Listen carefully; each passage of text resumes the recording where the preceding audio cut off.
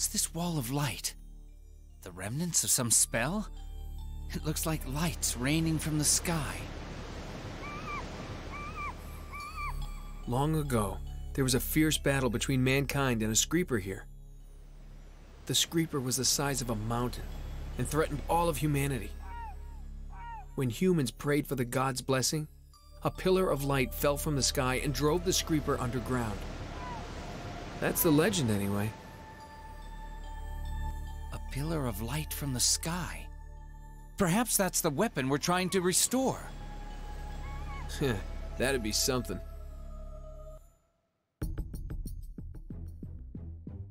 This must be the vine Professor Pranagi mentioned. I'd say so. I've never seen vines like these. Let's split up to gather them.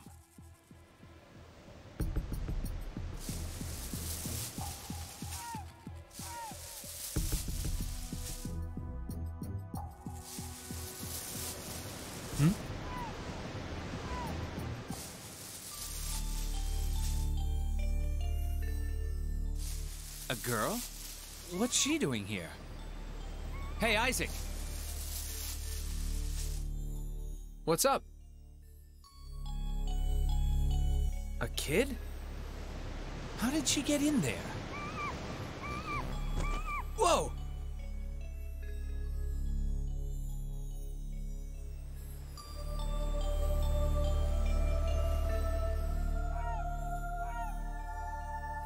It opened so easily. Maybe it can only be opened from this side. I see. So she was shut in? Good thing for her we dropped by. Screepers? Zeldis, take the kid. Go on, little one. We'll buy you time. Go, now! Are you all right, Isaac? We can't deal with this many of them. We should go.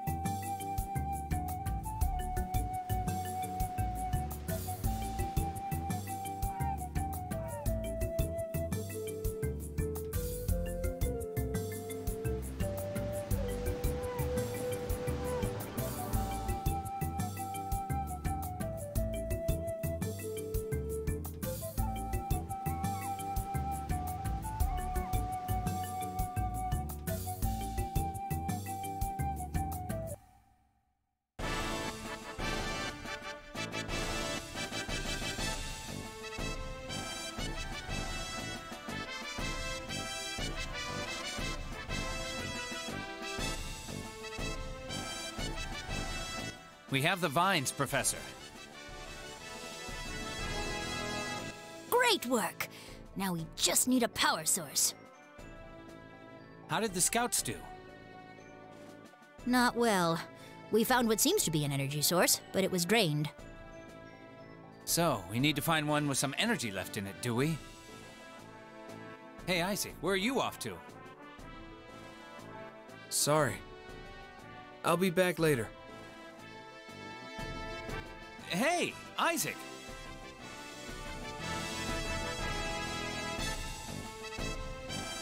What's wrong with him?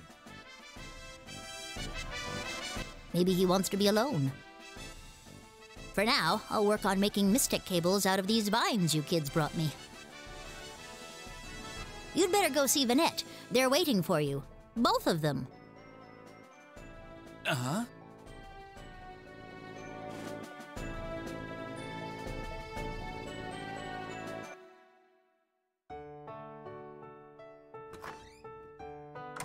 Vanette! Shh! You'll wake our boy. Oh, sorry. Hey there. Say hello to Daddy, okay?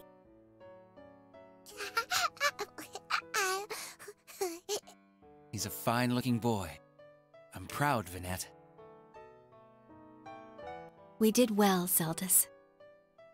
But he needs a name. Do you have any ideas? Well, I've had one in mind for a while, actually. What is it? Cryus. Cryus. It's got a strong, honest feel. A good name for our son.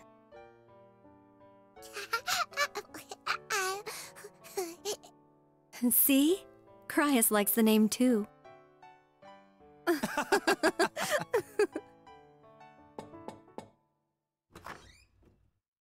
Sir, come see. What's wrong? We've heard the Ceriltian army is headed this way. Sir, what should we do? Ceriltians? Okay, I'll be right there. Dear. Shh, don't worry. I'll protect this place for you and our son.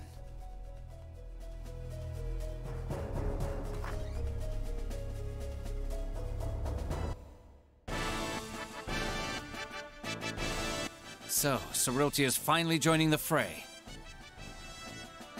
Grangale defeated Naelern just the other day.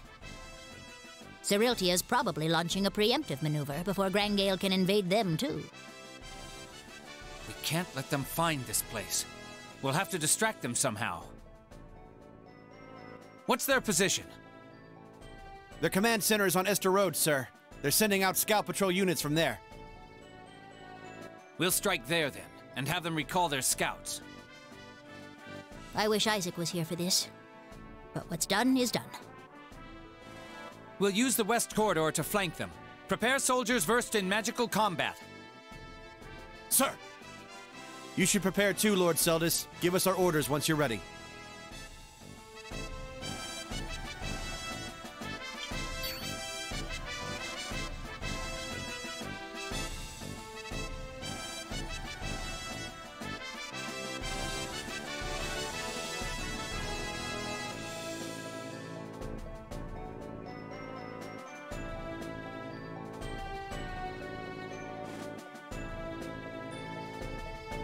Lord Zeldis, the Ceriltian camp is due east from here, sir. Judging by the way they're outfitted, their soldiers have joined the scouts. Then now's the time to strike. Show me how they're situated. Their camp is in a recession up ahead. There's a slope on either side of it to high ground. They number 6 soldiers and 4 steeds. All right then, here's the plan. The goal is to attack the Ceriltians from the west, forcing them to recall their scouts. We don't have much manpower, so we need to time this carefully. Yes, sir! I'll set fire to their supplies. Even if they don't notice, that's the signal to attack. Let's move out!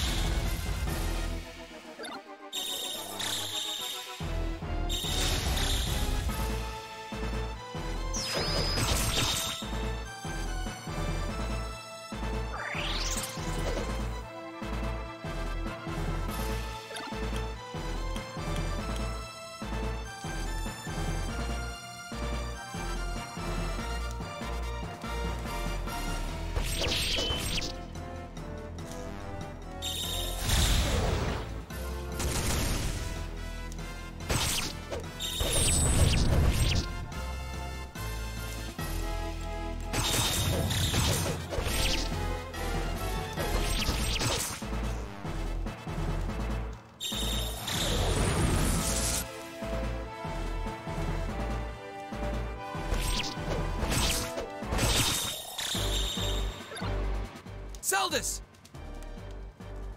Isaac, you came! I met Vanette on the way back. She told me what you were up to. You saw Vanette? Later. I'm here to help.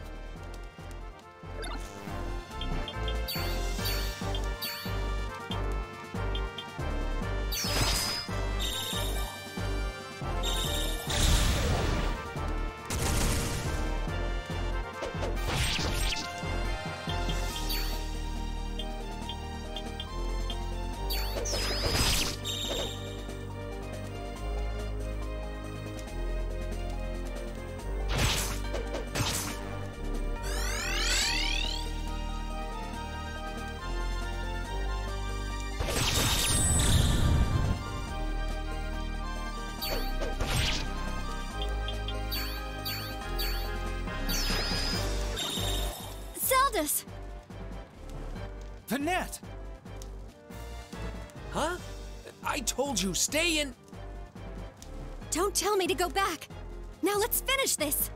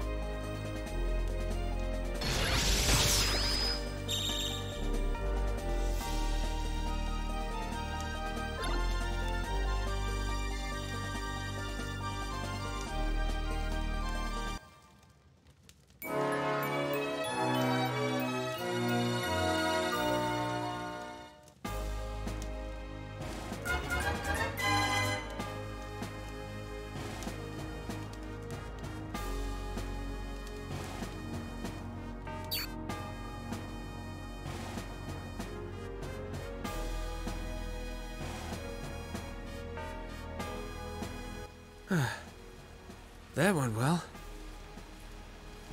Yes. I doubt Ceriltia will be able to find us for a while. I'm glad we bought time to complete the weapon. Vanette! For God's sake. Let's go back.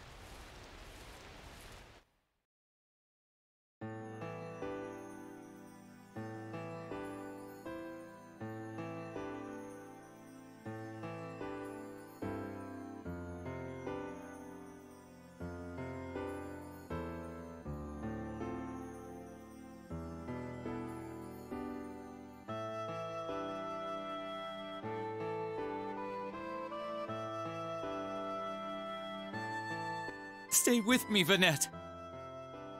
My dear Cryas, the world. I know. Bring peace to the children, please. I know. I will. Please, don't. End the war, please, Zeldas. Vanette. That's right. We can't stop our investigation now. Thanks, Vanette. That's right. I hadn't realized it had been that long. We almost gave up after witnessing so many deaths. But you did what you set out to do. I'm proud of you. It wasn't just me. I only made it this far because of your help, Vanette. Thanks. You're welcome. So we're all looking for the same thing. I don't know if I'll make a good husband. I know I'll be busy. I'll be fine as long as I'm with you. I love you, Zeldas. But he needs a name. Do you have any ideas? Cryas. See? Cryas likes the name too.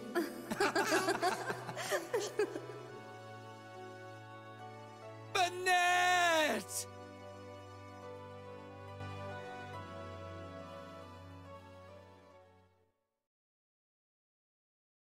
Well?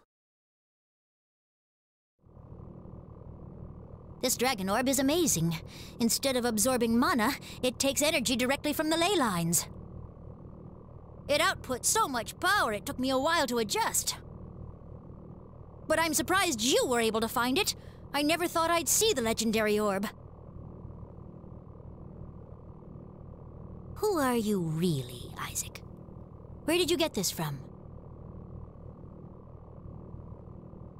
All I want is to end the war. That's how I'll honor my wife. As for the orb, I just knew where it was. Satisfied? You act like you know what it does, though.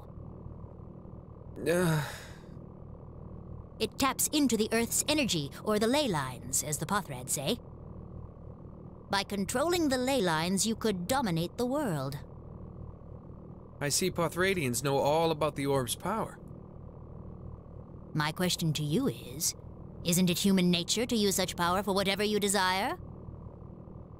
Because I know what the orb can do, I'd never abuse it.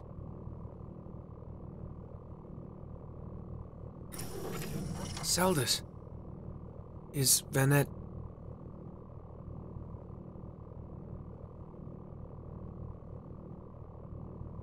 I see.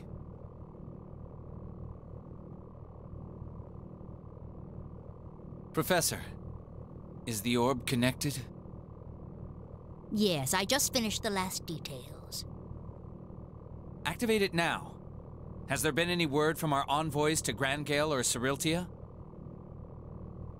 None so far. And they don't seem eager to stand down either. Then we'll deliver an ultimatum. Understood. Let's head for the bridge, then.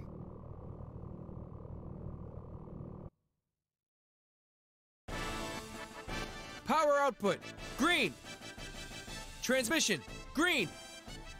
Control systems, green. All systems green. Raise the Admonisher. The Admonisher, one who punishes. An appropriate name for the Avenger of Mankind's sins.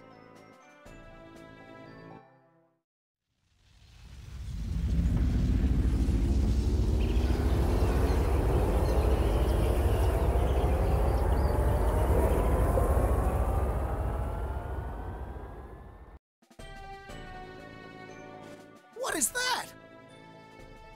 Sir, is that the weapon they mentioned? It's a bluff. We won't let them interfere with our mission. You! Hold that thing up so they can see it! Yes, sir. What's that? A man's head.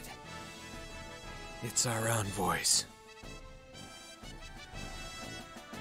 It seems they plan to go ahead with the war. So they think we're bluffing, huh? Well, let's show them how serious we are. That's that. Aim for the rear mountain. That won't be enough. A show of force doesn't mean a thing if they don't feel any pain.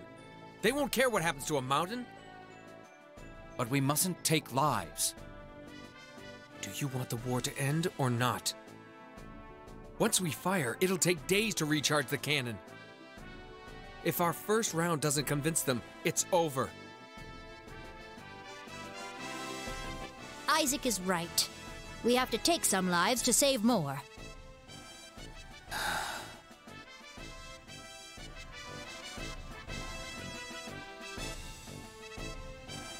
Aim for the front lines of both armies. Roger. Gauging target distance. Distance acquired. Focal length 2300. Target angle 30 degrees.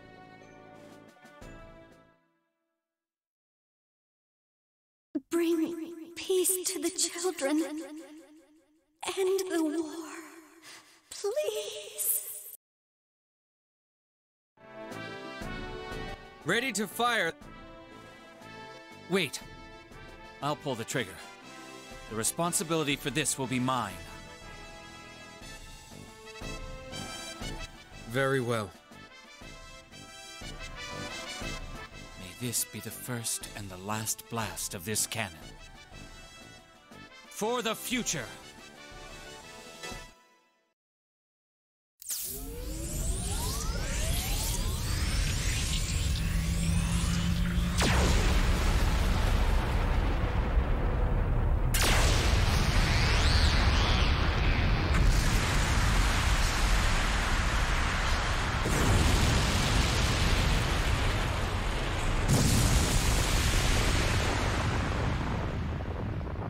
A new era shall begin.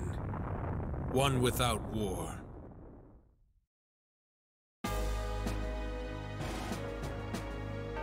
The Admonisher's cannon created a gigantic crater in the battlefield where Grangel and Ceriltia clashed.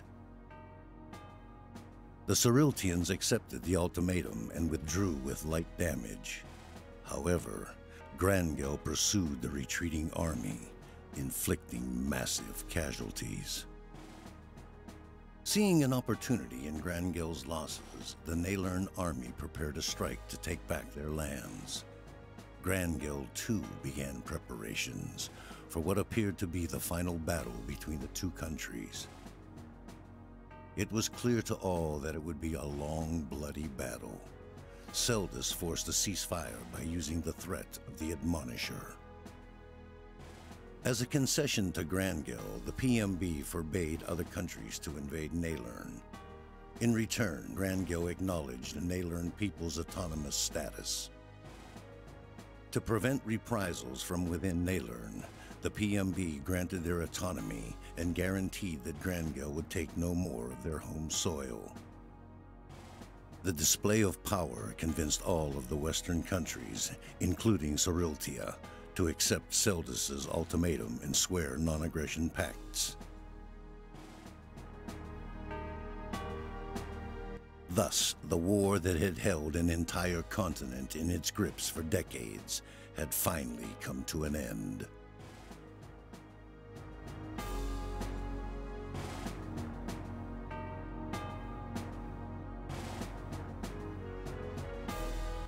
Seldus and Isaac established the Peace Maintenance Brigade. Under its watchful eyes, the nations convened for regular diplomatic peace talks.